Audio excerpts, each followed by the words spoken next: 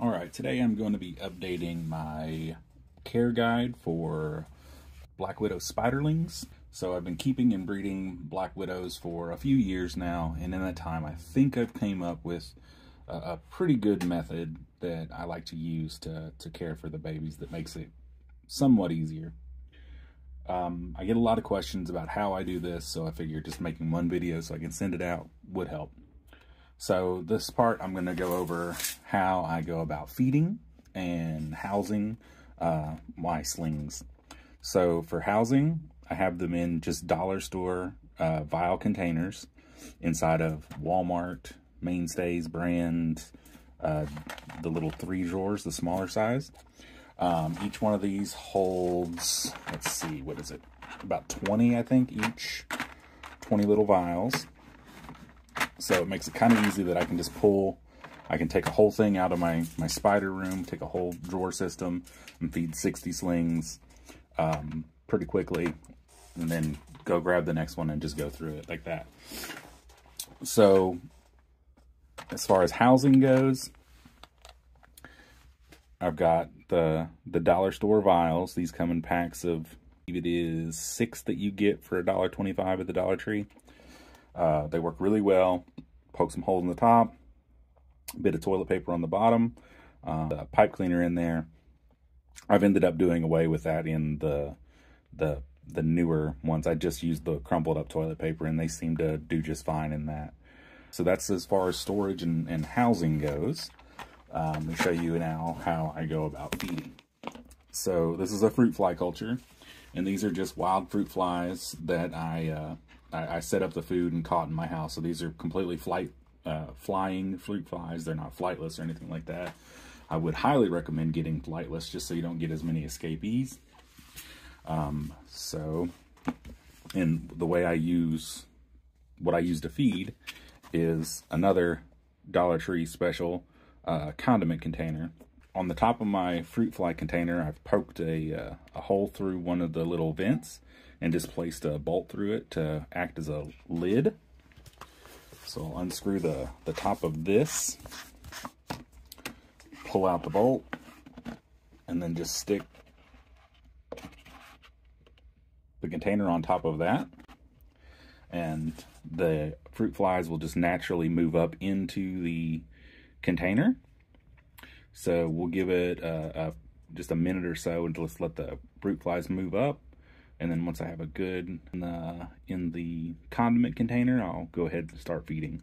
Okay, I feel like I've probably gotten enough now. So all I'm gonna do is slide that over, put the bolt back in, pick it up, put the cap back on the container. Got plenty of flies for the babies. Okay, so then all I'll do is just take a drawer at a time. This is super simple to do it this way, I think. So one drawer at a time, pick up a vial, pop the lid off of this, just stick my finger over top of it to cap it. Okay, pop the lid off the vial, baby's right there, open it up, squeeze a couple fruit flies in, excuse me for hitting it there, and just pop it open.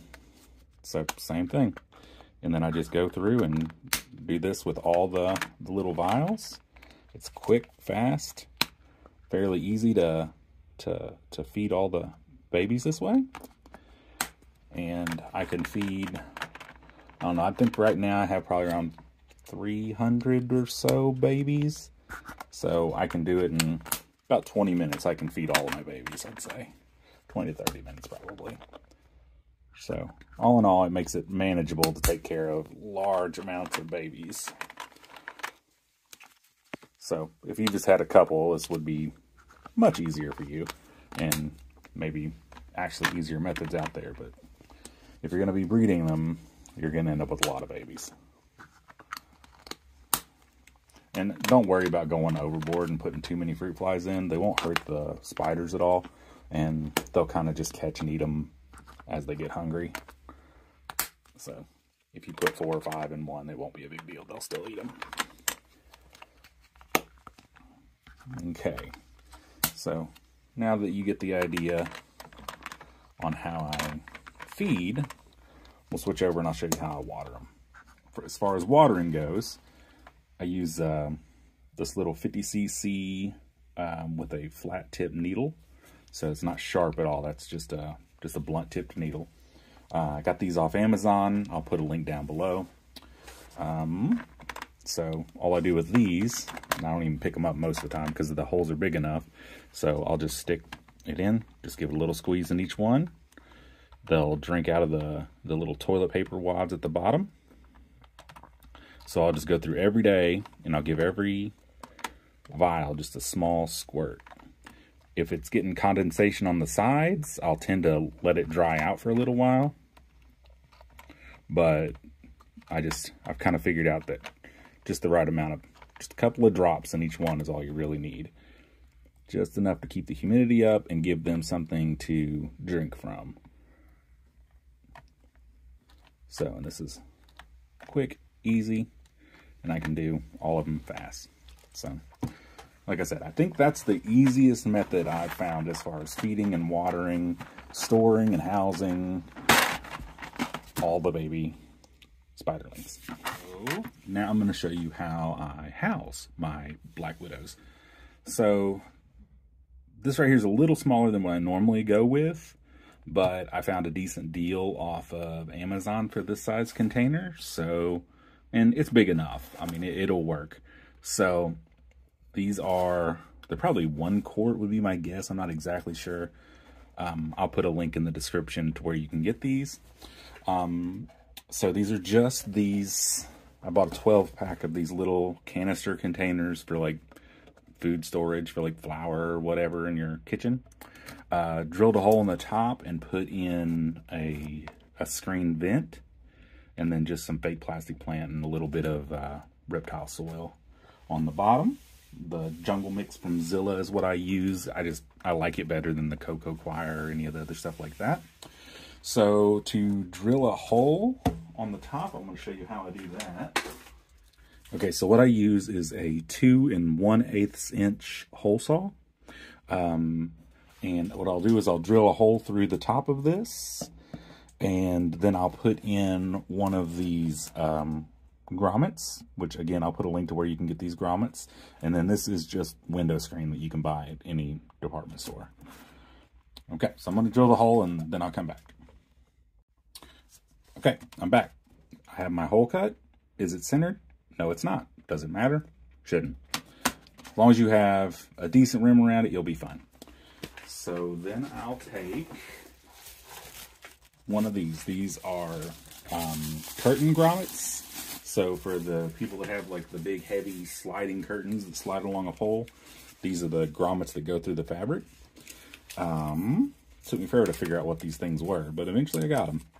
Okay, so what you're going to want to do is cut you off a small square of the window screen. And this stuff is cheap and you get enough to do, you know, a billion of these things. So I'm going to cut me out a square of the window screen. So like I said, this was just a big roll of window screen. Going to cut out a square big enough to cover that hole.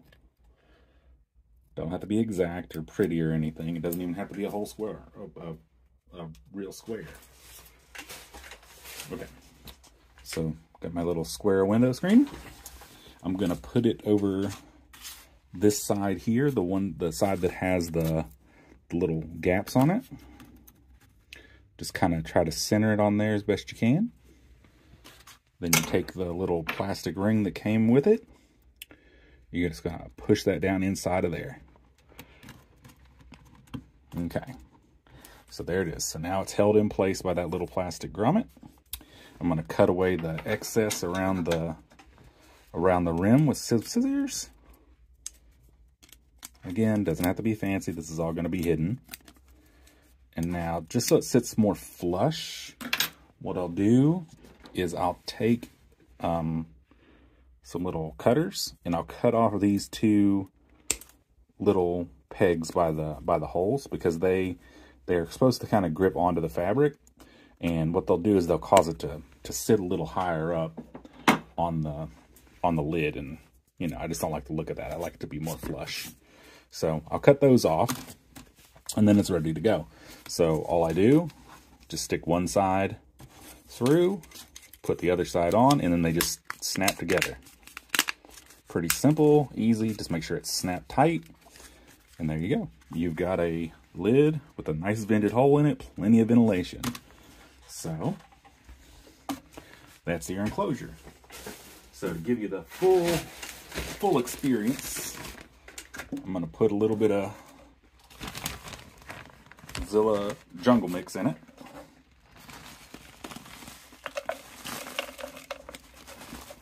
Just about an inch on the bottom, just enough to hold in some humidity whenever I water them, and to hold the fake plants in place. And I bought a whole big bunch of these fake plants. So I'll just pull off one of the fake plant bits, just push it down in there. That gives them something to build their web on. Ideally, you don't want them to build their web on the lid. They're going to. They almost always do it first. Then what I'll do is I'll just keep tearing the web down that they build on the top, and eventually they get the idea that they should build down underneath these lips or underneath the plant. And once they're doing that, they're good. You don't have to break their web anymore to get to them, to feed them or water them or do anything.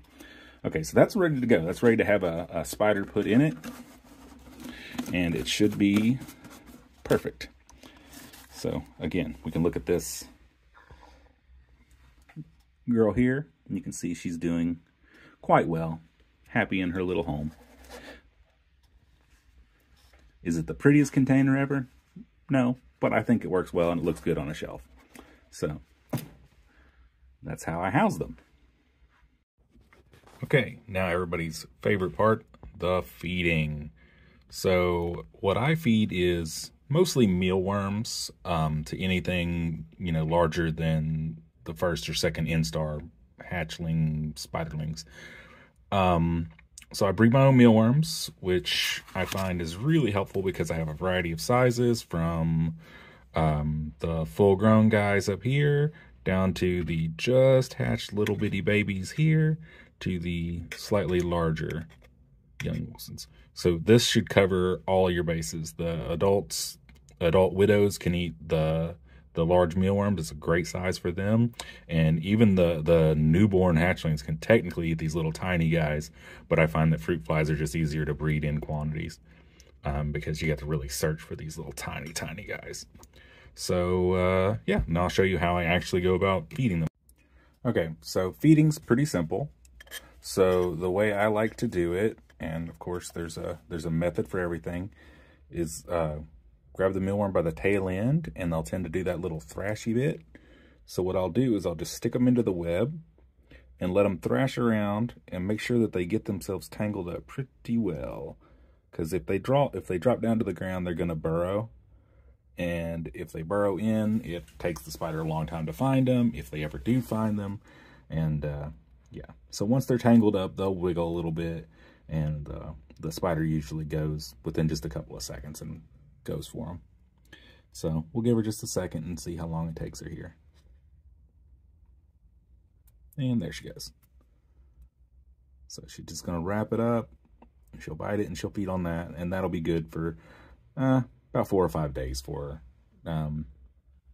Usually I'll feed my adults once a week, occasionally up to 10 to 15 days in between feedings sometimes, because I find when they get really big, they tend to stop eating for a while.